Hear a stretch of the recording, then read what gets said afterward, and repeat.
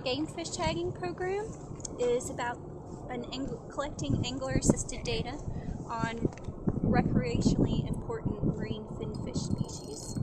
And Claude Bain of the VMRC and John Lucy started the program about 16 years ago, trying to collect data on these species of fish that didn't already have research programs associated with them. The relevance of the hot ditch is it's an important overwintering site for fish in the Chesapeake Bay, in particular red drum and speckled trout, and that's what we're trying to capture today.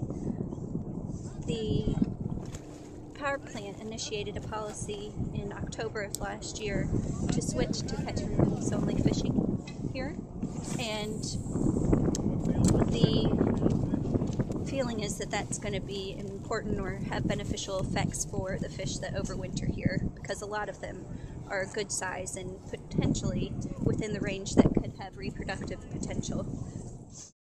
The tagging program, the Virginia Game Fish Tagging Program, is really special because it allows each angler that participates, or even people that recapture the tagged fish, to get the story for the fish that have tags in them. You get important information about where they move and where they're captured and how much they've grown. So ultimately, we hope that some of those data that are collected can feed back into perhaps some management decisions. And then I give it a little gentle tug to make sure it's there. Verify the tag number again, 09. We got the size. And now I'm going to let this fish go.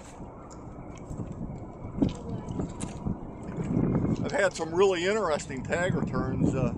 I had a speckled trout come return from Myrtle Beach, South Carolina, and I had a redfish return from a place called Woods Creek in North Carolina, and I believe that's down around Morehead City.